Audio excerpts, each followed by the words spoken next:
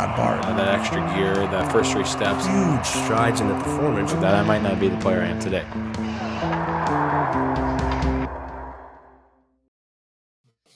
All right, here we go.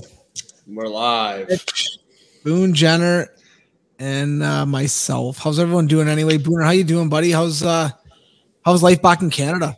It's good. Just finished the 2-week quarantine. Got back with Mitch the last couple of days training, so it was nice to get back with him. And weather's been good, so the quarantine wasn't too bad. It went by pretty quick. So yeah, good. But happy to be done with it. Oh, that's good, man. It is a bit of a grind though. When you like if you stick to the rules 100%, because we've had the quarantine twice now, like my family over this whole year and a bit. And if you actually stick to the rules and don't leave your property, it's like, man, by day 10, I told my wife, like, I can't do this anymore. Like, there's no way. Yeah. And she was on me. She's like, no, you're not going anywhere. Go for a jog. We thought we had it down till exactly about day 10, 11, 12, and those were like, felt like a week. The last 3 days, the home stretch there was tough. It's a grind, man. Yeah, and you don't think like, you're just, and you got a good spot, whatever.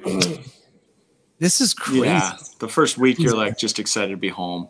Yeah, got enough to do around the house, and then you start. Yeah. All right, let's get out of here. I just want to see Tim Hortons or something. Yeah, exactly. Yeah. How are the workouts back? How'd you feel?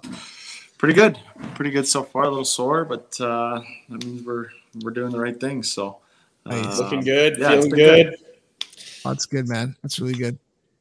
How overall? I know, not even frustrating year, just like a tough year, and not even like hockey wise or Columbus wise, but what was it like playing in this year, like as far as COVID, like in the NHL? I know road trips kind of sucked talking to guys just because like you couldn't go for meals, you couldn't like go hang out, play cards, things like that. So was it a bit of a grind kind of getting, going through this year as far as playing at home, playing on the road? Was it just like, let's just keep hammering games, keep playing games? And it wasn't, because I guess you missed out on that social part of the hockey. Yeah, I think that was one of the toughest parts. Just not being able to go to dinner or meet up with the guys, especially on the road. You're going to dinners, especially for us. I think in Columbus we had a lot of new faces. Yeah, it's kind of where you can bond or get to know someone away from the rink. It could be a completely different person away from the rink than at the rink. So we kind of, everyone was in the same boat. So we knew that. I mean, we try to use going to the rink as your fun. I mean, after that, you're just heading home. Guys are heading back to their families and whatnot, and really not leaving the house otherwise, right? So try to use that as the fun. Get as much out of going to the rink every day as you can. When you can't meet up later at night for dinner or see someone's family and get to know them ways. So you try to do as much as you can at the rink, but that was definitely a challenging part, I'd say.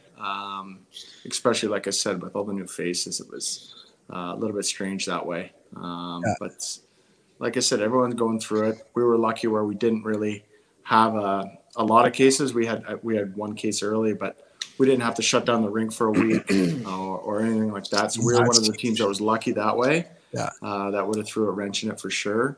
But I was telling Mitch today, like we didn't have to postpone games or move the schedule around too much. There was the odd time where, hey, we're not practicing today because of this, because of that, COVID related. But otherwise, we're pretty lucky that way. So yeah.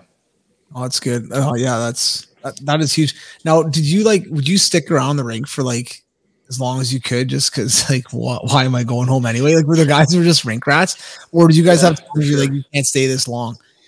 Yeah, a bit of both. I mean, they want to get you in and out of there, so they can do all the cleaning and all that too. But at the same time, we had the meals at the rink, not dinner, but like the lunch, and you stay pretty late some days just chatting away with someone else, right? And it's 12 or 1 o'clock, and you kind of know when you go back, you're not going to leave. You're going to cook dinner at home and do that, and you're kind of saddled up for the rest of the day. So try to get the most out of it. Exactly. Totally. And by the time you left, with other guys. So yeah, for sure. By the time you left, too, it's pretty wide open in Columbus, right? Like, how long were you there where it was open? It wasn't actually too long, was it? Or did you have a couple months where you guys were? It was pretty open right when we got there. I guess like start of the year was January. Was it already pretty open then? Pretty open, in the city. But we still had no fans. I don't know how many games it was. Yeah. The no fans for at least 10, I would say, to start the year. We had one game at 10%, which was just over 2,000 fans, and then we went to 25% the next home game after that. So that was a big difference. It's a big jump. Yeah. So in front of fans, we had about just under 5,000, I think it was. That was, a good, energy, jolt of energy, whatever you want to call it, because starting to play in front of fans again, it had been a while. So that was good. But everything around the city, I think restaurants and grocery store, everything was open.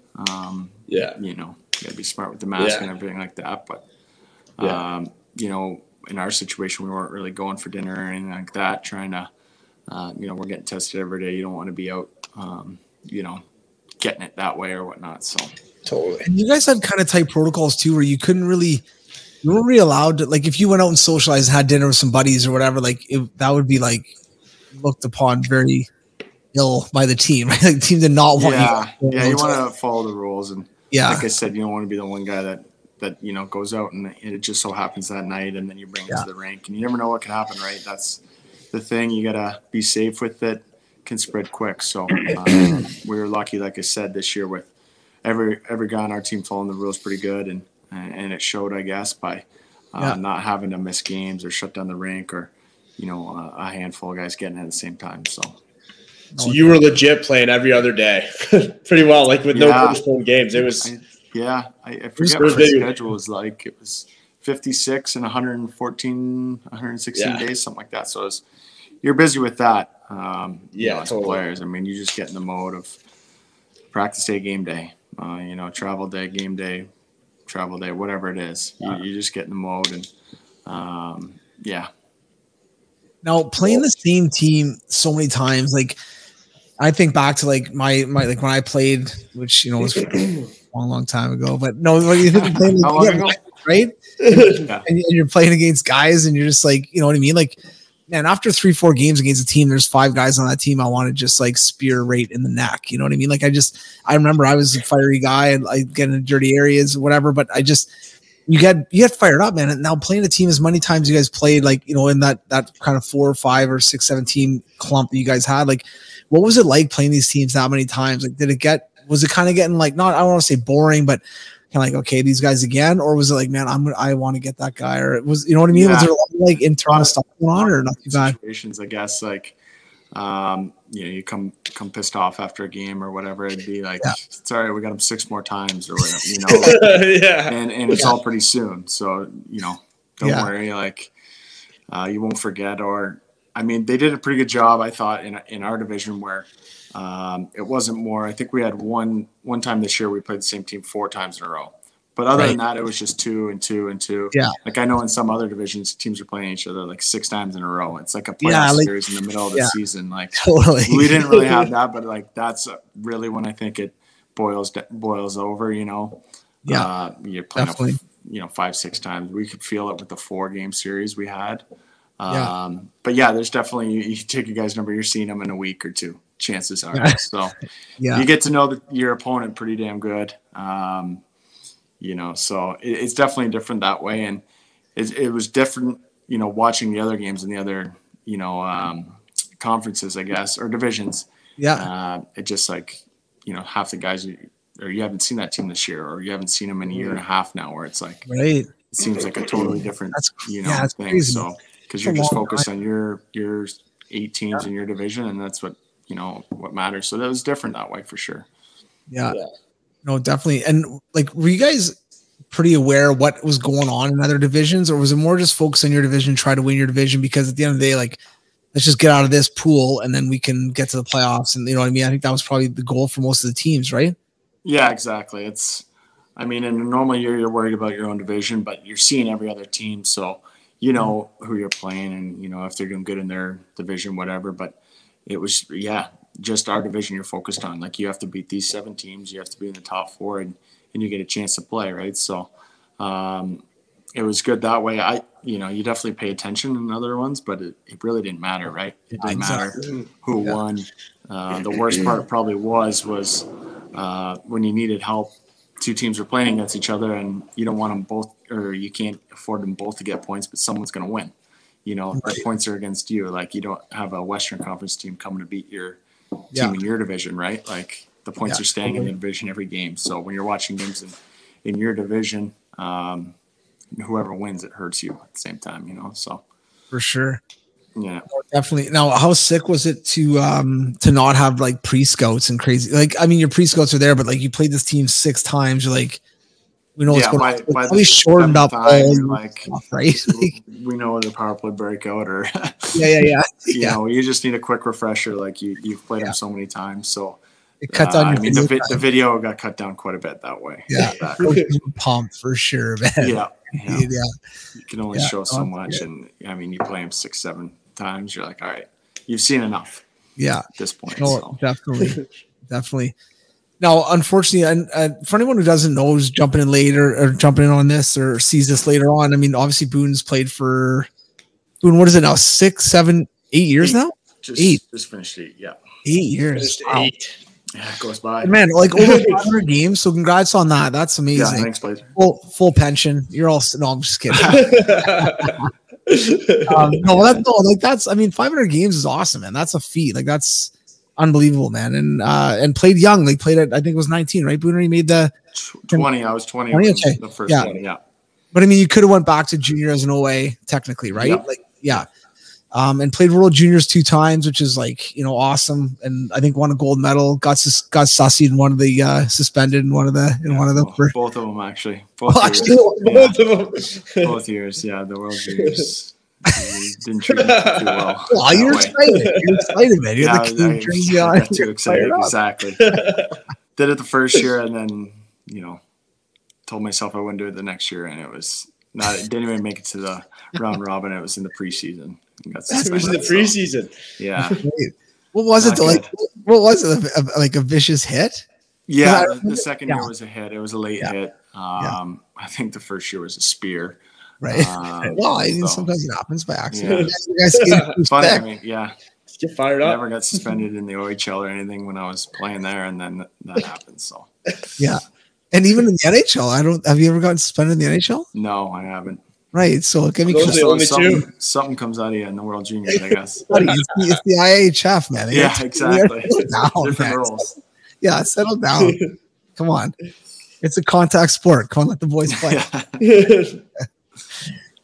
What were like when you think back on World Juniors and stuff like that, playing for Team Canada and, you know, getting a chance to play in like some big games and stuff. What was that like overall? Because I know any kid in Canada grows up and they're like, man, I can't. It'd be unbelievable to play and put the jersey on and all this stuff. But what was it like to get that opportunity and play in that kind of a situation? Because I think it's, you know, something to look at. I mean, the first year was in Canada too. It was Edmonton and Calgary, and you know, it sounds cliche, but growing up, like, you watched it every year at Christmas, right? Totally. So for sure. I remember the past 10 years probably going into it. Yeah. Obviously, it was pretty big honor to be named to the team, and it hadn't really sunk in, you know, till you got to Edmonton and you saw the crowd and the hype around it, and everyone from back home's watching, and it's, you know, it's a Christmas holiday special now, you know, so it was pretty surreal for sure. Never played in front of a crowd like that.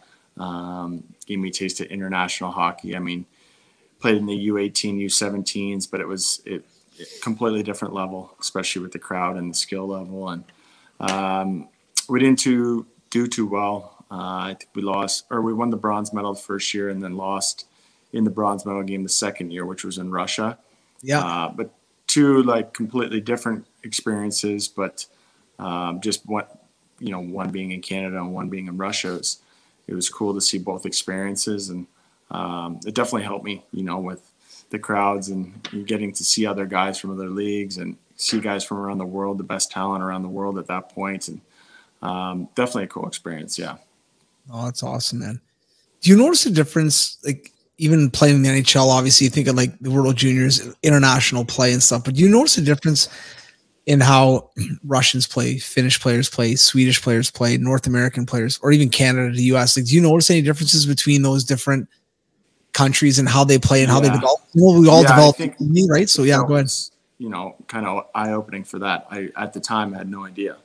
And, you know, when the World Juniors was going on, like, I didn't know the style that each team played. And now, you know, I can tell almost by seeing a guy play is like, I can tell what country you're from, you know, like they all have their certain styles, and it's pretty cool because it's such a tight tournament, right? Every team's so good now that you kind of know the American game, I guess, but it was eye-opening to see the Finns, the Swedes, like you said, the Russians. So it was cool that way for sure.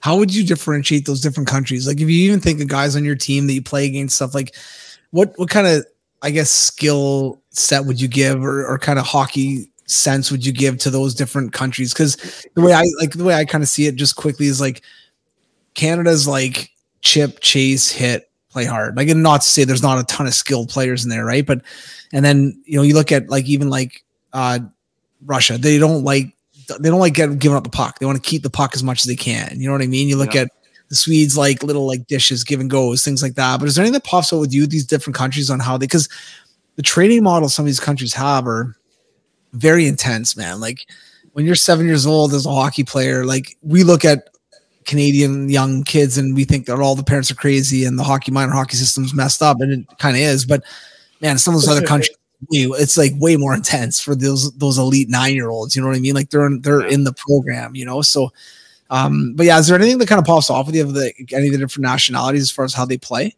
Yeah, I think you nailed it there. Like, you know, Canada can kind of be a mix, you know, play the skilled game or like the hard game. Russia's obviously very skilled and, you know, doesn't like to dump it in. They'll turn back, and that's just as hard to play against, you know, sometimes when you're not used to it. Right. So, you know, the Swedes are very much like that with the puck possession and holding the puck a lot and not just coming in, shooting it. They're looking for the perfect shot, whatever it is. But I think I was more like thrown back of how skilled everybody was around the world at that age. I guess, you know, you just see the North Americans and the OHL, right? So you see some Americans, and then you see Canadians, and then to see the other countries, the Finns come in and they're a great team. It's like, wow, you know, you never realize that when you're so young here. So I think that was more eye-opening than anything. It is unreal though when you play, and like even like as a youngster, and we talk about spring hockey is like, oh man, it's a wild west. Like, do you do it? Do you not do it? Right?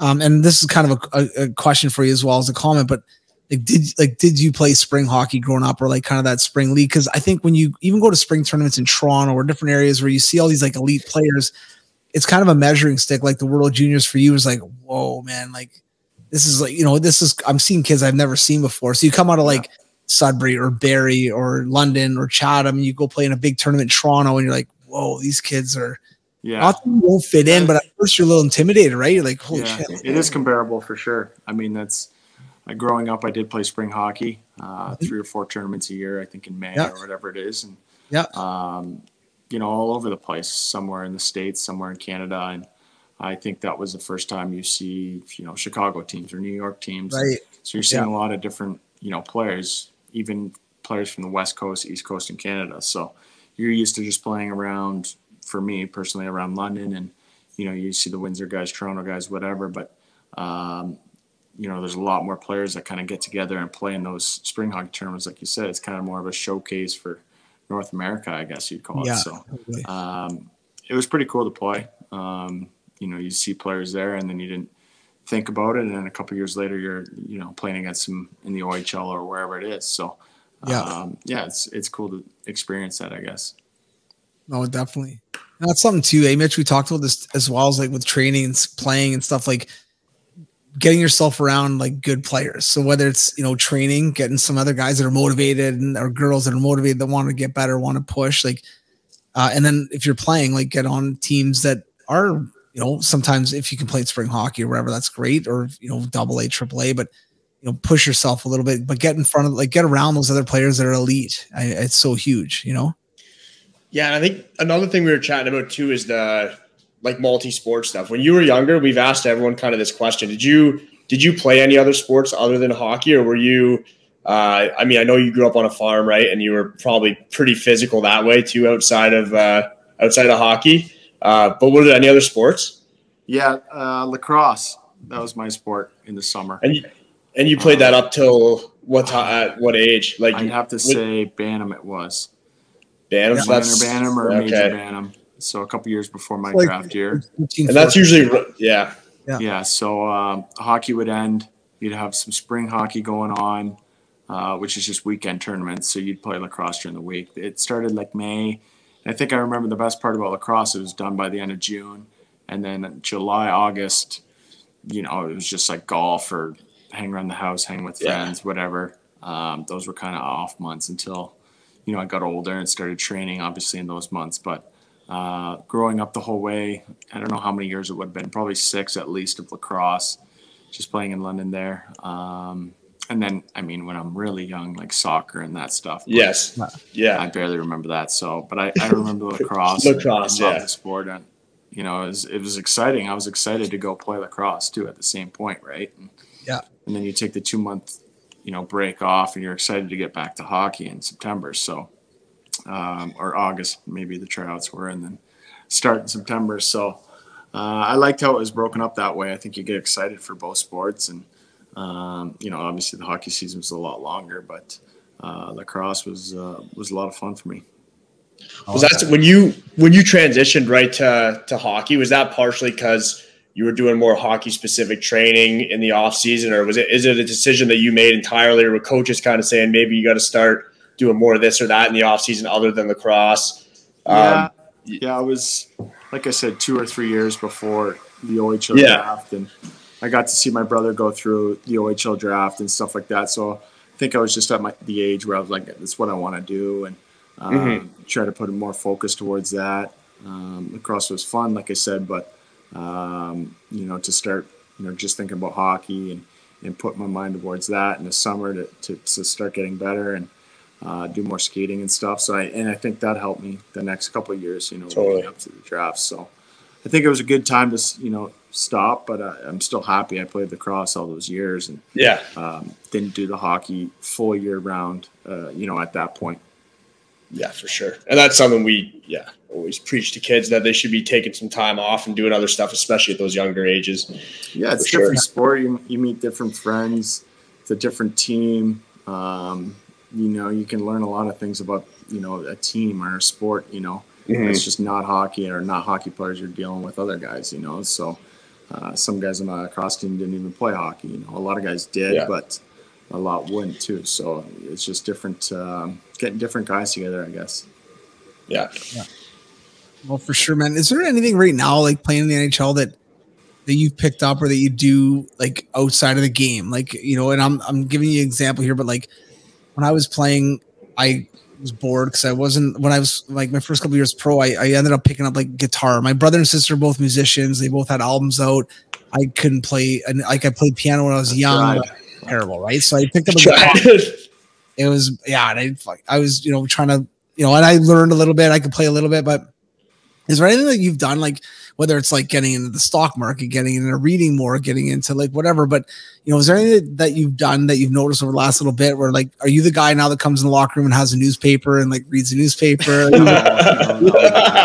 I know exactly what you mean. You kind of need that, a little out or an interest, I guess. And I guess the last year there's been a lot just with the COVID and all that. For sure. Yeah, totally. I've tried guitar probably 2 or 3 times. My roommate, it hasn't worked out. So it's sitting over there, but it's just an art piece at this point. But my roommate, my first and second year in Columbus, Ryan Murray, was really good at guitar. And I'll buy one. He'll teach me.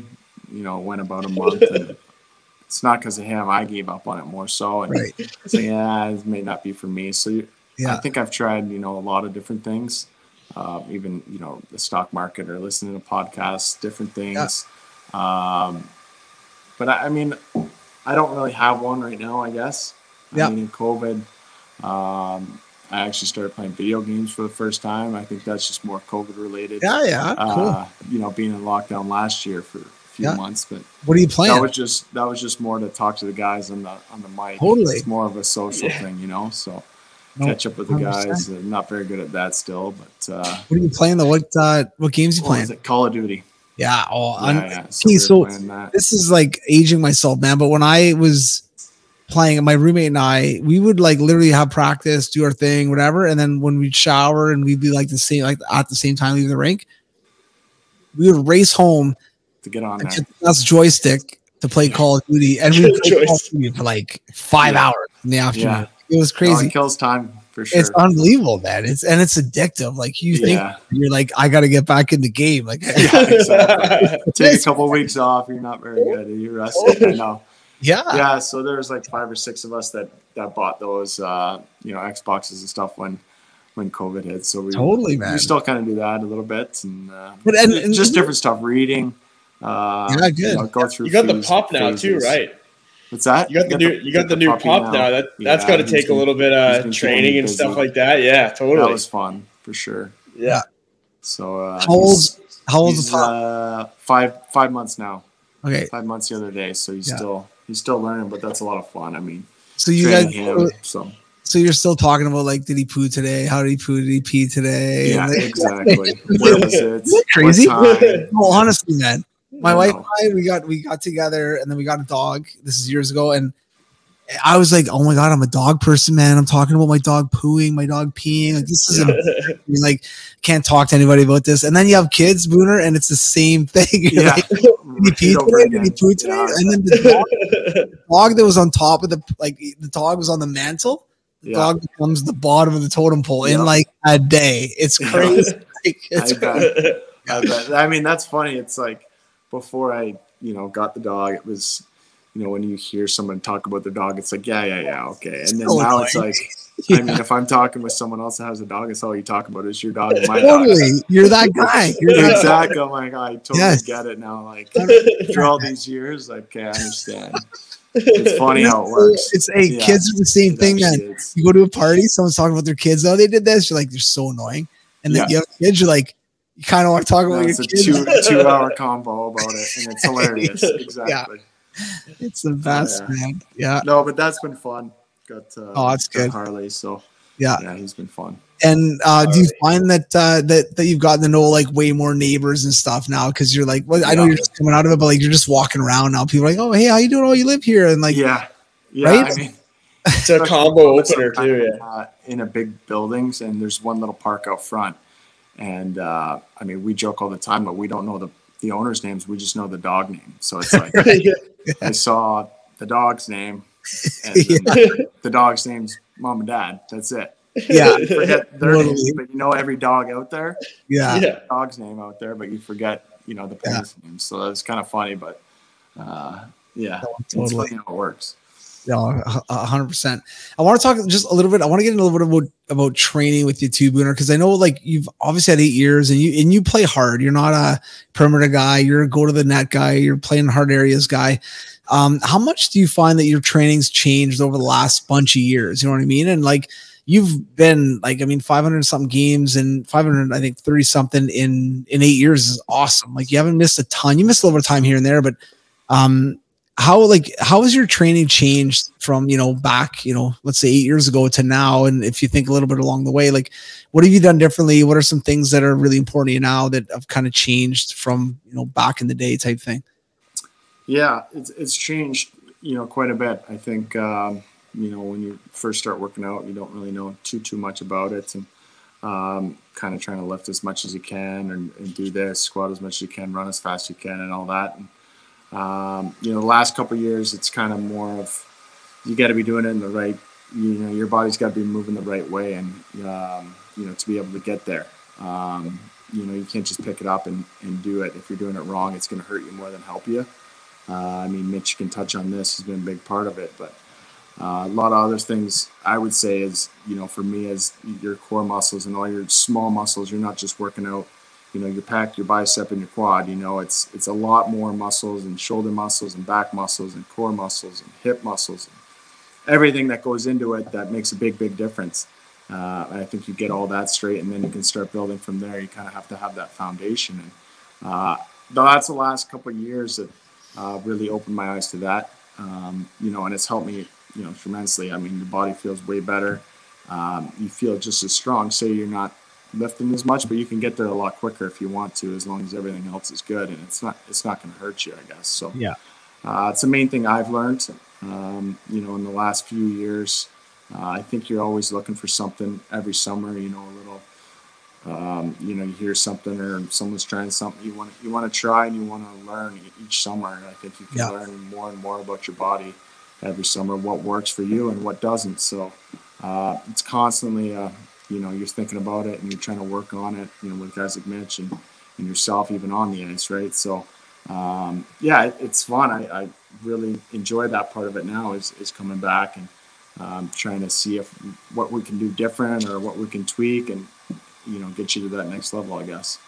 Do you, and I'm going to put Mitch on the spot here a little bit, but like, do you think, because the one thing I remember, like, you know, again, back in the day, but like I did a lot of stupid things and I worked out too long. I spent way too much time in the gym. Like when I look at it overall, like I probably wasted a lot of time. You know what I mean? Thinking I was doing the right things, thinking I was, you know, getting the workout in or whatever. But do you find that like meeting a guy like, and I'm being biased here to Mitch because I love him and I think he does a really good job, but like meeting a guy like Mitch and starting to go through his workouts, did it kind of change a little bit? Like, and I'm not, you know, there's other guys out there and girls out there like Mitch, but Mitch is very dialed in, very like into what you need, right? So was that a bit of an eye opener for you too when he started to like kind of look at you and say, no, you need this, you need this, you need this? Because it was a couple of years ago that you came and like, I need a bit of a change. I want to try something different. And then, you know, you and Mitch connected. Absolutely, and, yeah. You know? Yeah, absolutely. I think, like I said, that's kind of when it opened my eyes to that. And, you know, just meeting Mitch and then a couple of days in, he, you know, gets to know your body, gets to know how it's moving, what's, you know, working well, what's not working well, and make those changes. You know, he'll put it into your program. You work on that. And like I said, that kind of builds your foundation of, hey, if you want to be here, you're not going to get there unless, you know, you start here and you have to build it up the right way. So I think that was, you know, a big testament to Mitch and how he knows each of our bodies and what works well for us, what, you know, might not work for this guy, but it works for this guy and what he needs to work on it as opposed to him. Everyone's body's different, right? So, you know, for him to know what each of us need. And I think the other guys would say the same thing, right? So, no, it's been great, you know, working with him. And like I said, the last few years is probably the best I've felt that way. It's awesome, in the gym. And then Appreciate I think that carries onto the ice, obviously, right? So, And I mean, feel free to shit on him too. Yeah, I mean, you can totally. Yeah. Thanks a lot. Appreciate the pump up there, guys. Oh, but I think it's it is true. I mean, yeah. And the reason I asked, the finishers are questionable, you know. There you go. Yeah, totally. It's funny, Booner. So Mitch was putting out videos right at the start of COVID, like a year ago, and he was putting out these like a bunch of videos for like at home workouts and stuff. And I was doing them. I had my kids at home. My wife was working, and I was doing them. They were great. And I was posting some videos about him and put them on Instagram, just like promote what he's doing. I thought it was great. But then every once in a while we'd be doing a workout. It's like 40 minutes in. I'm 40 plus. I'm good. Like I'm tapped out. I'm good. And then he's like, all right, we got a little bonus round here. And I'm like, and I would text him like, you motherfucker, what are you doing right now, man? This is brutal. Like to your point, it's always like little sneaky little like FUs in the work. Little finisher. Yeah, totally. Have to throw that in there and you just want to shut it off so bad. I know. Yeah, totally. A lot of times, all right, let's wrap it up. Yeah, it's good to push, you know, that little extra too. So you know what we need to get in the gym? Actually, Booner's a circle. So that whenever you guys are done, like the vets are doing in the NHL, you just go down in the circle, you get down on your knees and start stretching out. And then practice is over, right? Practice is over.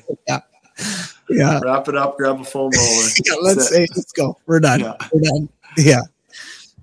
No, I wanted to bring that up because I think it's really important when parents are out there and they're looking for strength coaches, they're looking for people to help them out, and they don't know what to look for. And I think the biggest thing is getting that connection that they get you, they understand you, they know what you want, what you need, but also they know what they're doing. You know what I mean? Like they're giving you, and you're getting results. So you know what I mean? Like you're maybe at a bad shoulder, bad back, whatever, but you're getting those results. And I think that's a huge part of it. You know what I mean? Yeah. So no, I mean, now that he's gone, I can pump his tires a little more, but he looks at every aspect, right? It's not just the strength, it's stretching and help with the food. It'll help with your cardio, speed, quickness, all that. So he, touches on everything. It's not just strength, or it's not just, I want to get strong. It's just a lot of other aspects. Can you guys hear me now? Yeah. Yeah, you're good, bud. I didn't hear anything you just said. So good. Hopefully you guys got all the carving out of the way there, and I'm back. Want you to hear I don't know what happened. You're talking about your tight jeans. And, yeah, nice. Yeah, COVID workouts.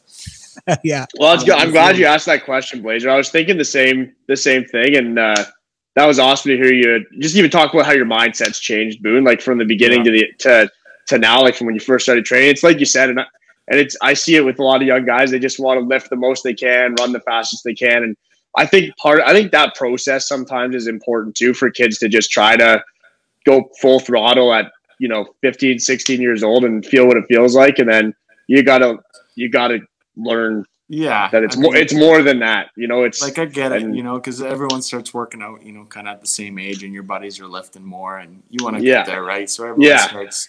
But I think once you start to learn a little bit more, it's not so much about what he can do on me. You know what I mean? It's what works for you personally. So I think that's a big thing. That's I mean, everyone kind of goes through it, right? So I think the quicker you can maybe learn it as a kid, it'll probably benefit you more. Yeah, like we'll put a dowel on your kid's back or something like that. Like, all right, we're gonna practice this hinge pattern or whatever, and they're looking at you like, come on, man, like, are you kidding me? Give me the and then barbell. we'll do that for a bit, then we'll give them a bar. They're like, can I just put a little more on? So, I mean, you're not very good at this, but yeah, sure, give it a try once, and then it's okay. You're not doing that again. Yeah, exactly. And but it's a process for sure, and it's fun to feel the difference too. I think, because I mean, I've gone through the same thing when I was 15, 16 years old, not training for hockey necessarily, but pretty much just beating the crap out of my body, trying to lift as much as I can. And when you make that change and you bring more purpose to your training, and the purpose isn't just putting more weight on the bar or running at a faster time. I mean, that purpose is still there, but you have more intention around every single exercise that you're doing, which I think makes training, I know for me personally, even now, a lot more fun. Like, you're not just going in and throwing weights around, but there's more purpose to the whole session than just lifting stuff up, and I think it's key to have that realization of eventually for everyone. And I appreciate all the kind words. When you're off, we were saying I'll have to listen to it later. I'll have to tune into the recording. But like, even coming from like an old bugger like me, like I've never done a one leg, like a pistol squat, I think it is, right, Mitch, with one leg, like where you go down squats, pistol squats, down one leg, right? I never really, I did it when I was younger for sure, but not like, and it's something I wanted to do not over COVID, but over the time this last year, whatever, something I was working on, and no weight, like I can add a little bit of weight to it now, but like no weight. And it's something that, like, for me, even as an older guy, I'm like, it's not even a hard exercise. It does get hard, obviously, if you do a number of reps, but it's like just controlling your body, not like falling over on one leg, which I was doing all the time when I first started doing it. But I'm actually like, this, I never said this to anybody. So internally, I'm like, I'm kind of proud that I can do this now, where I can get down into a pistol squat, get back up, and even do like, a woodpecker, or like a, one-legged hamstring, and then come back out to it. Right. So I'm like, but those are things, to your point, that's a boring exercise, man. There's no weight to it. There's no tempo to it. There's no like, so, but is it effective? Like, yeah, for a young guy, if a young kid could do that at 10, 12, 13 and control his body that way, or her body that way, and be able to do it, like, those are so, I think that's the other thing. Good strength coaches that understand the game, know what's going on, and know what you need, and not just putting you in situations that aren't going to, that are, it's great, you did 300 pounds on the squats. That's awesome. But is that really what you need? Like, probably not. You know what I mean? So at that point, so I think that's kind of why I wanted to bring it up, because I think it's something that, like, a lot of parents and even coaches need to understand. Like, it's maybe that guy or that girl is not the best strength coach. Like, they're just pumping them through routines and weights, and they have no idea what they're kind of focusing on. You know what I mean? So, if you go ahead, Mitch. Yeah, I was going to say, just to touch on that one more time. So we'll have Boone reiterate this, but like, when we're saying all this technical stuff, it doesn't mean the workouts are easy either. I think a lot of people sometimes think we're like, oh, we're talking about technique, and we're talking about, doing it at a whatever pace or tempo. Like, oh, well, those are easy workouts. Like, maybe in the process of learning how to do stuff properly, there's some easier. It is a little easier, but once you dial that stuff in, like they're not easy workouts. And Boone's hit some like all time. Boone's hit some all time PRs on exercises like trap bar and all that. Not right away, but after training for a little while at lower loads, then the body feels good and you can do way more because you feel great, because you feel good. But yeah. Sure. Anyways, what were you going to say there, Blazer? Oh, I was going to say, I got a couple questions that came in. I got a couple that came in like offline, a couple that came in online, but I'll give it to you, Booner, and feel free to answer it how you like. But do you have any tips for shorter players, like hitting and just in general, like since seeing guys like Nathan Gerby and guys like Goudreau, like how do those shorter players have success at high levels? Like when you think of the small guys that you play against, like why are they hard to play against? Especially, some, even Gerby's a good one for sure. You think of Goudreau, you think of Gallagher. Just off the top of my head, I'd probably have Gerby and Cam Atkinson on my team as well. Sure. Two kind of different style players, but are both smaller players around the league. And I think Cam, we kind of call him the water bug, where he's buzzing around in the corners doing his cutbacks, and he's so hard to contain, and he gets so much free ice that way. And I think the thing with them is that they're really small and shifty, but they still go to the hard areas. And like even as a big guy, it's hard to move them out of there because they're so quick at getting in there and their timing's so good. They score a lot of goals right inside the blue like a big guy would or whatever. So I think. For a smaller guy, I mean, I don't see much difference. I think there's so many good players around the league that are big or small right now. So, I think everyone's, I think a Gerby, for instance, he's not scared of anything. He goes in on a forecheck like he's 6'4", So, where Cam is more just he gets the puck and he's so dangerous, he's so elusive when he gets it. So that'd be my answer, I guess. Oh, I love it. Yeah, no, it's good. I think a lot of what you said is exactly what I would say. Like the other thing too, with a small guy, I was a small guy when I played. So if you're small, you like, I know I was like this. I had small man syndrome. If you call me short or bald, I'd try to punch you in the face. Like I was like 100% full disclosure. Like I was that guy. Like I just sort of got man in junior, like this is years ago, but I had a rule that if a guy asked me to fight, 100% I'm going to fight him. Like it didn't matter who it was. And there was times like we were OT or like, there was game 7 or we were in a big game. Like I'd say no, but yeah, you call me on, I'm never backing down. And that's was my thing. Right. So as a smaller guy though, I think the big thing is playing like you're 6'4", just like you said, like playing like you're a big guy, just going in and hitting, not crazy, just finishing your hit, going to the net, all that stuff.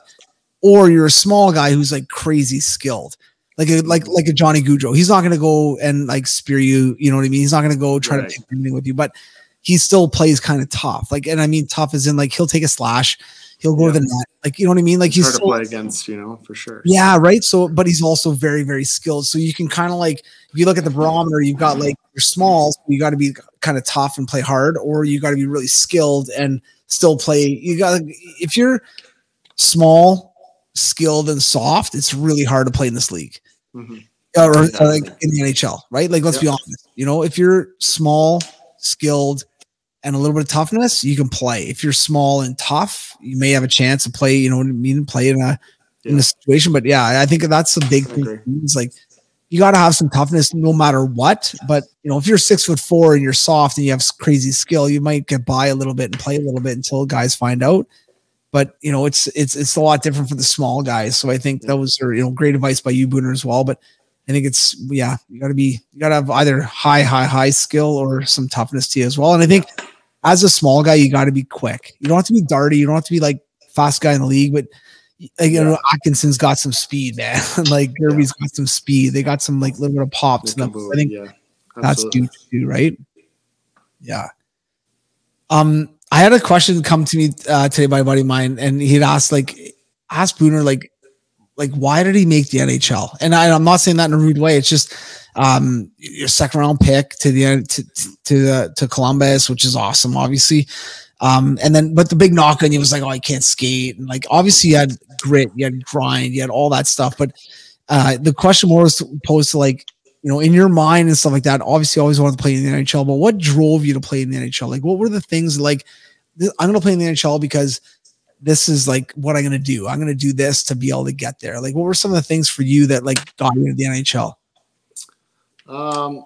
Yeah, I think, for me, I guess it was, in the OHL with the NHL draft coming up. And I mean, it's you're so new to everything, right? And I think the eye-opening thing for me was going to Columbus for development camp and training camp and seeing all the other guys and the draft picks. And I'd say that really when it hit home for me, it was kind of the camp before I made the team. It was like the year before where I was like, I didn't really have a great camp, but that really motivated me because I was looking forward to going into that camp and, trying to look good. And I, didn't have the greatest camp. So I think that next full year, I had a year to think about it and be ready. And I kind of just went into that camp where this is what I want to do. I want to make the team.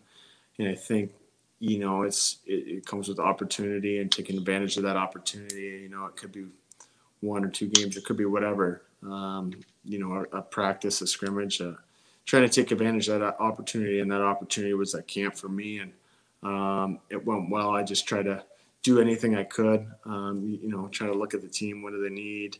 Where can I slot in and try to just play that role. And then once, you get there, you want to just keep moving up from there. But at the time, I think, I was just always driven to be on that team, I guess you'd say. I mean, as soon as I got to Columbus, I'm like, this is where I want to be. This is the team I want to be on. So I just kind of try to work as hard as I could to get, there. And like I said, you need the opportunity, and I got the opportunity at that camp and had a couple camps underneath my belt at that time, kind of knew what to expect. So I think that really helped me. It wasn't, I knew some guys, knew the team a little bit more, the coaches and everything. So, I was just really focused on that particular camp, coming off kind of a not great one that I was happy with. So I think that motivation too helped me. I got to ask you, because I always ask players, like, players will tell me, like, I want to play junior, or I want to play AAA, or I want to play in the NHL, or whatever it is, right? And I always like, well, how bad do you want it, And they're always like, oh, no, I want it bad. I'm like, no, how bad do you fucking want it? Like, what are you willing to do to make that next step to that level? Because as well, you went through the steps, man, and you grinded it. Like, obviously you were a high draft pick. You played in the World Juniors. Like, your path was probably like not easy at all, but I'm just saying, like, you had a smoother path. But did you have that voice in your head that was like, I got to do more? I got to do more. And I know your family and I know your background, and we probably get in this a little bit, but like, you're not from like a country club family. You're from like a farmer, older brother taking slap shots on you and you're tipping them with nothing on. Like, you're from, 3 boys beating the crap out of each other. Like, you're probably working on the farm, you're doing stuff. Like, it's like, no, hard work is part of what we do. And, so you go to camp, you lay a bit of an egg in your mind. You're like, I didn't do well. Like, when you go back the next year, is like, I'm taking that guy's job, man. Like, in your mind, like, cause I know I was like that. Like, I was like, when I went to places and I was on the 3rd line, like, I'm stealing that 2nd line center spot. Like, I love the guy. He's a great guy. He's my teammate, but I don't give a shit. I'm taking his job, and I'm not saying like that you're, that you're like always gunning for the other thing, but it's like, when you want to get to that point, like, what was your mindset like there? Were you kind of, had that voice in your head? I will say it was kind of, like you said, you want to play in the OHL. I think that was my first goal, is getting drafted to the OHL. And I think, a year before that, I worked as hard as I could to get there. And as soon as I got there, it was almost like, okay, what I did this past year worked almost, like hard work worked. And, now I want to get drafted to the NHL. Okay, well, that's going to be harder. So I knew you had to work a little harder, do a little extra here, do this. Then it's like, boom, okay, that worked. Now I want to play for the World Juniors. Got to, put in more then. So it just keeps elevating. And I think your goals change every year. And if you're talking about going from, the OHL to the NHL, it's a big step, and you're going to have to put in a lot more than what got you to the OHL, I guess. So that's kind of the way I looked at it, honestly, was, all right, I just worked as hard as I could for a year, and now I'm here. Like, I got to do it again, plus some, see what happens there, like, leave no stone unturned, kind of just do it all you can. And, if it works, it works. So that's kind of, the mentality that way. And I think every year, I know it's the NHL and it's like, okay, what steps, but I still think my goals change every year, is where, I want to put in. I have to put in more each year to achieve those or get to where I want to be. So, yeah, just the way I look at it. Oh, I love it, man. Yeah. And I think like for anything, right, Mitch, like whether you're trying to get a better body, you're trying to get stronger, you're trying to get faster, whatever, you got to put the work in, man. And that's the bottom line. Like you can I guarantee right now you can go on Amazon and find a pill that'll get you faster in a minute. Like, right. Nice. You gotta put the work in, man. And it's, yeah. Well, and what I've seen over the years too is like the guys that, for example, you said the first camp wasn't your best camp. Some guys walk away from that and they're like, oh shit, like, fuck, it wasn't very good. I guess I just can't do it. Whereas other guys, they have those experiences. Everyone has, like, call it a failure or a shortcoming, but then you walk away from it and in your own mind, you're like, well, that means I need to work harder. So it's either I'm going to work harder or I'm not cut out for this. And so the guys that have that mindset of I'm not cut out for this usually don't make those jumps. Yeah. So yeah, well, totally. It's awesome. Yeah. No, definitely. I think that's huge, man. And that voice in your head, I just had another call with a good buddy of mine from back home, and he was a baseball player. And I talked to him. I'm like, hey, do you ever have this voice in your head when you're younger? Like, and I've never really talked to anybody about this, to be honest with you. And I think we all have a voice in our head. I talk to myself all the time. Like I have a buddy in my head that I talk to all the time. Like, just, right? Like, just, you're an idiot. What, like, why'd you go to bed? Right? Like that voice. Right? So I don't like him half the time, but sometimes like, oh, I just grab one more beer. I like that guy, but I don't like the other guy. But I have that voice in your head where like, why are you going for a run right now? Like it's 6 o'clock at night, whatever it is, right? Or 6 o'clock in the morning, 10 o'clock at night, whatever it is. But like, because my voice in my head is like, you need to do something, and a lot of people can shut that voice down, be like, no, Netflix is way better, or I just want to go to bed, which is fine, right? But I think that voice, man, is what I know for me personally, that's what drove me. Like that voice in my head was, thank God it was positive, or it was very negative. It shamed me a lot to get to do my things I needed to do. You know what I mean? Like it. So I think like, and I haven't even talked to anybody about this. And I was talking to him, my buddy, about this. And he's like, yeah, 100%. Like I have a voice in my head too. Like that, right. I think we all do. Right. How you push yourself. Yeah. Yeah. Right. Like, sometimes like, I think, you're people who push themselves they got that. Right. If you don't push yourself, you might not. If you can push yourself, you definitely got it. Yeah. Right. Yeah. Right. Kind of comes down to that, right? Yeah. Yeah. Totally. So I think those are like for young kids too. Like, we think sometimes like, man, they're working really hard, but they really don't know what hard work is. Like they have no idea. And I'm not saying like mortgages and getting a job. I don't mean that. It's just like they get to a threshold of like the beep test, for instance, a great example. Beep test, they get to level 7 and they're like shutting her down. Like, come on, dude. Like, that's embarrassing, man. You just shut them mentally. Like you're a mental mushroom. Like you need to go, so, and then the next time they do it, they do 11. Like that's amazing, man. You jump 3 or 4 levels. Like, so it's like, you can battle, more than you think you can. I think that's up top. Yeah. Yeah, totally. And I think that's a big part of playing the NHL for years, man, is like battling through, because you go through, everyone thinks you got a cushy job, Boone, you play in the NHL, you make money, it's great, you travel, it's all awesome. But I mean, if you show up in game 54 and you're on the 4th line or you're on the taxi squad, like mentally that just like, wow, like that's, you know what I mean? Definitely a lot of highs and lows that way. Right. Yeah. There's a grind there, man, of playing a bad game, whatever. Right. So totally. Keeping an even keel or keeping, knowing yourself and knowing what you can do and what makes you successful. So it's easy to turn the other way, right? But that won't get you too far, I guess. So there's always challenging times. I think the more you go through it, the more you learn about yourself that way and how you can get out of it. The quicker the better, obviously. So you learn a lot about yourself that way. Oh, for sure, man. Definitely. Okay, I'll throw another question up here for you, Booner, and that's kind of got cut off. I'll read the rest of it. But do you think there's been a recent surge in creativity? Like, for instance, when I see Pasternak thread the puck through his legs and go hard to the net, I can't recall seeing players doing this last 20 years ago, like doing the same thing. What do you think of the league, though? So even 8 years ago, never mind 20 years ago, because I agree. I think 20 years ago it's changed tremendously. But even 8 years ago, 5 years ago to now, how different is the league and the skill set when you guys see guys like McDavid and Matthews and McKinnon and McCarr and Hughes that come in the league? How different has it been? Yeah. No, I definitely agree. I have seen a surge in creativity. I think even from my first year, like you said, 8 years ago till now, the skill level, I think, has gone up, a lot. There's definitely skilled players then too, but guys are trying different things. I think it kind of goes from, the speed aspect. I think the game's gotten a lot faster, where a lot of these guys can make the same plays, but they're just moving a lot quicker than guys, I guess in the past are doing.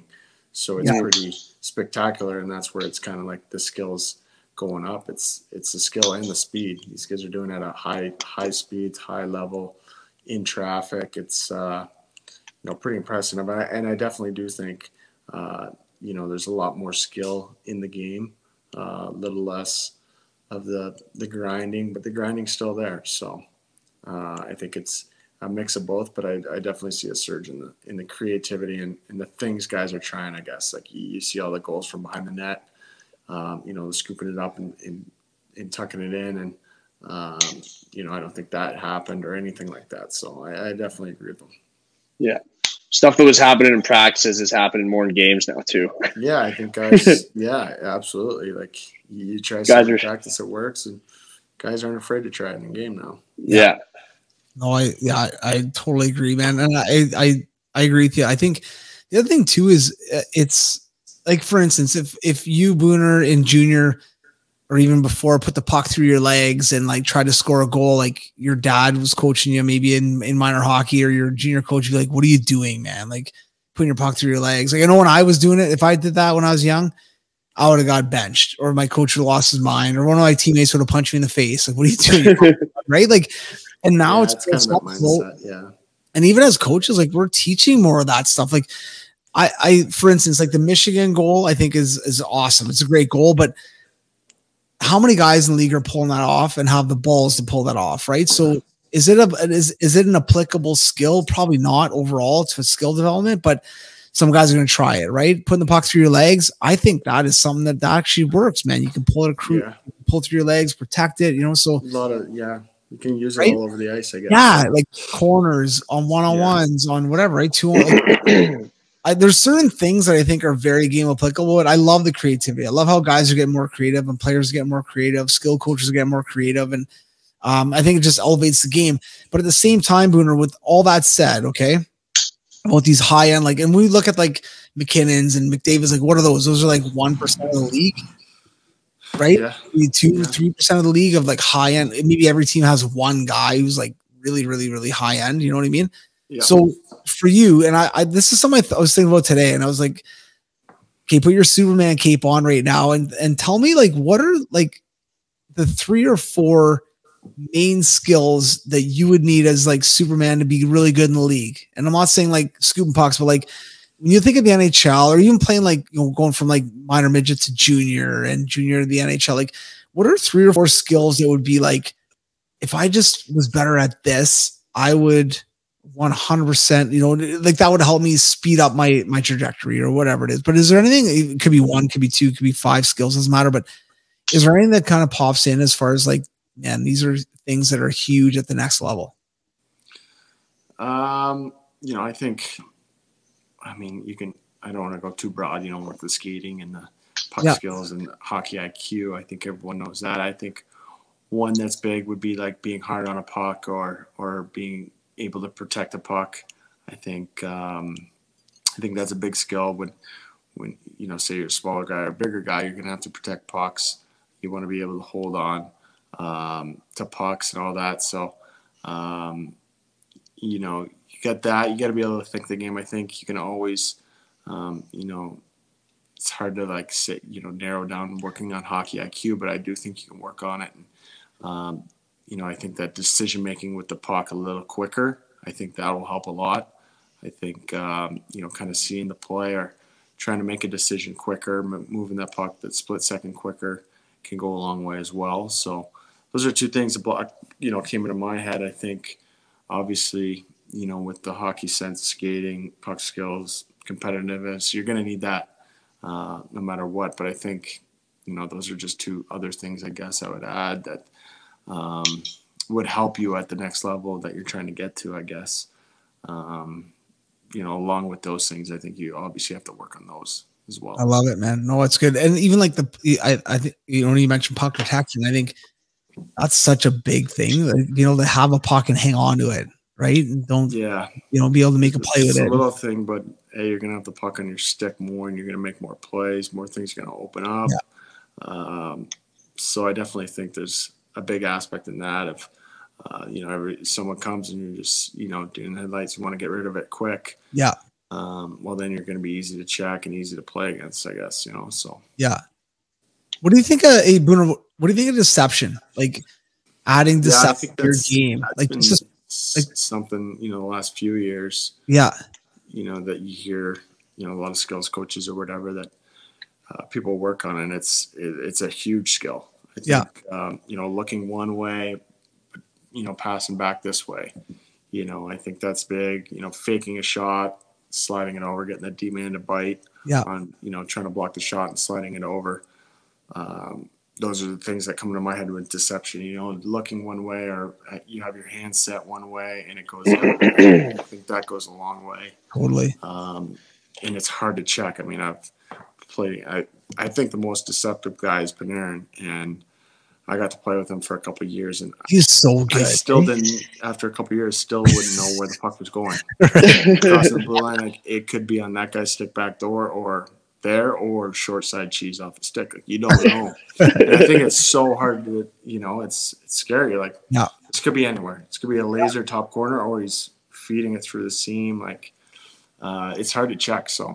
No, it's definitely something that we work on now, and for sure, it's definitely a big skill. That's something that, as a skills coach for me, that's something that I've taken to the next level. Man, everything's got to be deceptive. You cannot look at the puck. You cannot look at where you're going with the puck. You need to throw a layer or two of deception to somebody. That's a big one. Yeah, you're right. It's so huge, right? And I think the other things that you mentioned are awesome, man. For young players, I think those are huge. Like, those fundamental skills are massive, man.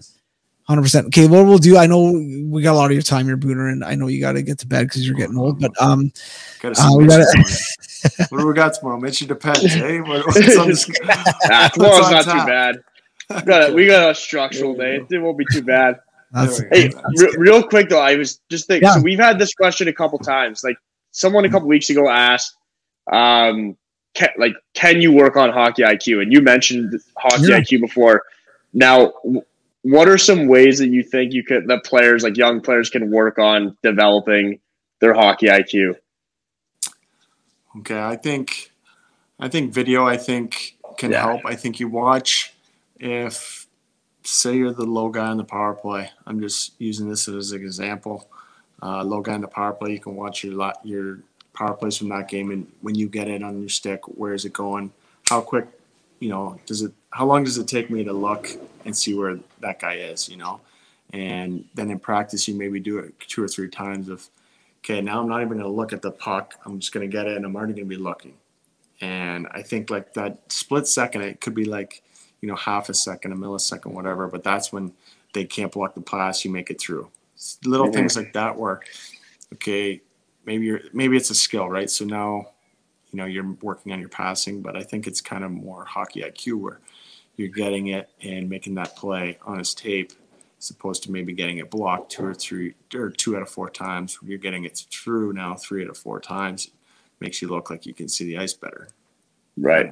Yeah. So it kind of starts with looking at video or watching it and then taking those things to practice in games. I think you can watch other players take things that they do. Like, you watch someone with high hockey IQ, you're like, okay, why? I can shoot just hard, I can skate just fast, but why does, he get the job done more? And you can try to sponge some of that stuff up and use that too. Mm-hmm.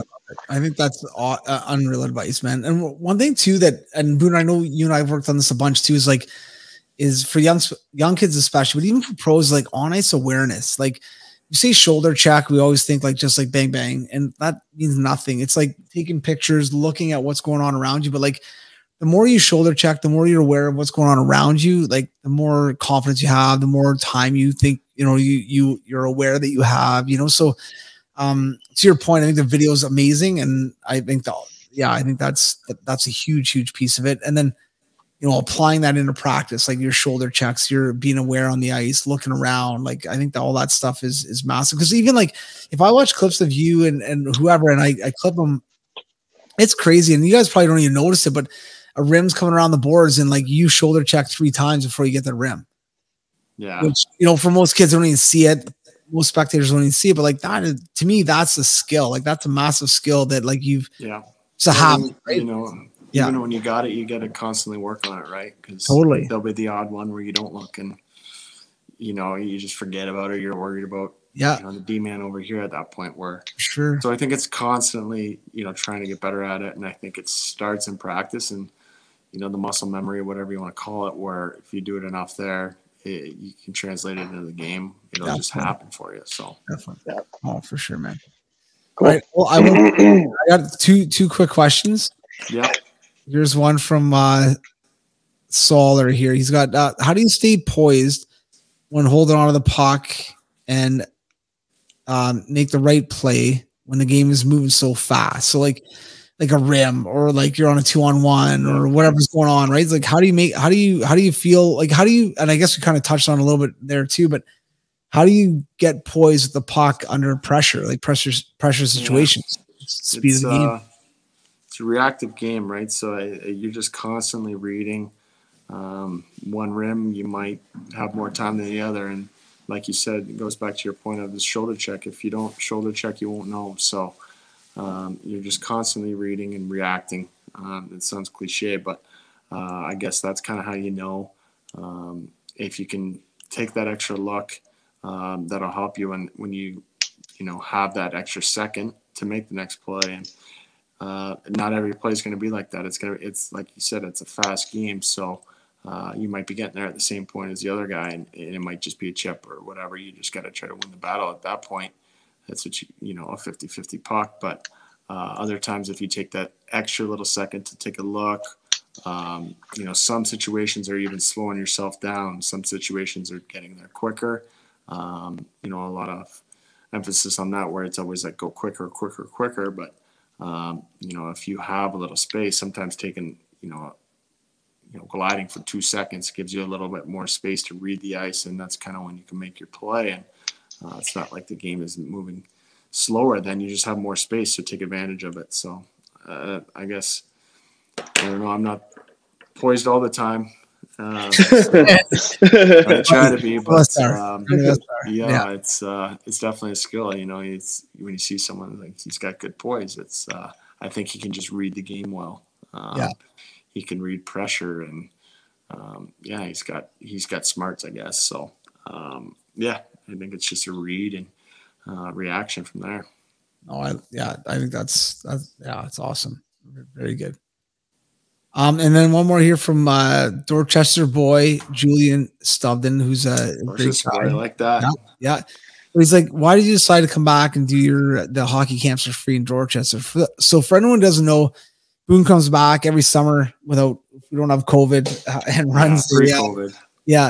Runs a free hockey camp in Dorchester for the minor hockey players and brings in like some boys like Seth Jones came in and some of his buddies, and which is awesome, man, and so cool. But I guess kind of what somebody said, like what made you decide to do that, and how's that been going? How do you like it? Yeah, it's been a lot of fun. Like you said, I get some guys, ex-teammates or teammates in town usually, and we're not ready to be coaches yet, I'll tell you that much. Kids out there, but it's a lot of fun. I mean, I don't know, Dorchester just, obviously has a special place in my heart. Growing up there my whole life, going to school there, playing the hockey there until I played AAA for the Chiefs. So special place in my heart, and I just wanted to do something there. I know a lot of guys do. A golf tournament or some fundraiser, but I thought it'd be fun to get all the kids on the ice and, meet some other NHLers and get to meet me. You know, I'm still around close by in the summer, and so I always enjoy going back there, going back to the rink that I played in, and it's just a lot of fun. It's fun to see everyone from your hometown and the kids being excited and loving the game of hockey, and they got a great new rink there. So I don't know, I just really enjoyed it, and I wanted to do something back there just because I am back here in the summers, and yeah, it's fun. It's awesome. Yeah, I remember I remember years ago. I think you'd maybe call or text or something like, "Hey, Blazer, I might run a summer camp like for free in Dorch. Like, do you have some drills for me or whatever?" And I was scrambling. Yeah, I know.